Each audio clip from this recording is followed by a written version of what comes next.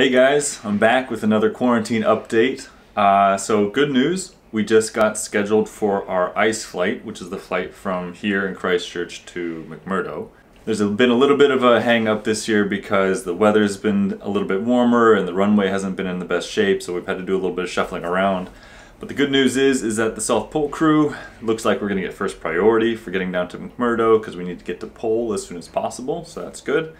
So getting scheduled for our ICE flight has sort of triggered this tradition where everybody heading to the South Pole takes inventory of how much spare cargo weight, how much spare weight they have in their bags, because we are weight limited on our flight, and to fill the spare weight with whatever commodities we can. Now, what I've learned is that wine and cheese are pretty much the top priorities. So I've ordered a couple bottles of wine, a bunch of cheese, and I'm gonna pack it in with my stuff. Hopefully it makes it all the way.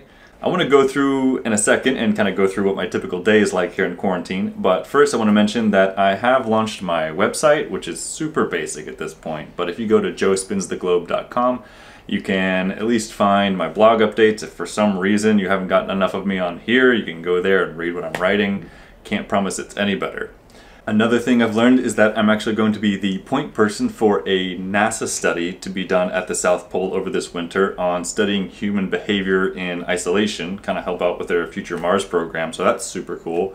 Other than that, the way I've been spending my days here is in the morning I typically get up, I spend a few hours listening to medical lectures. Because of increasing resistance of gonorrhea, especially for treating anorectal and pharyngeal gonorrhea. Just to get the really important things, you know, to stay up to date. Occasionally, I go outside to walk around our yard, which is pretty small. So, the New Zealand Defence Force is pretty strict about not allowing any filming or recording down in the yard, so I can't take you downstairs. But here's a view of the yard from overhead. Like I said, pretty small. There's a human for scale.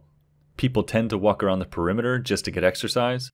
What we found is that if an American starts the walk, it tends to be in a clockwise direction. If a Kiwi starts the walk, it's in a counterclockwise direction. Then the rest of my day is taken up talking to friends, other crew members, and playing some Rocket League. Usually I get a little too amped up though and I have to go work out to blow off some steam.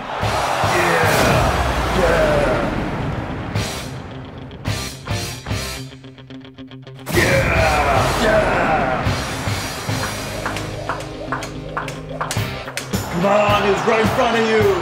You kidding me?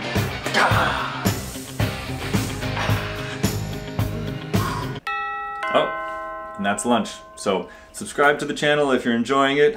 I am scheduled to check out of the Crown Plaza here on the 25th and catch the ICE flight at noon if all goes to plan.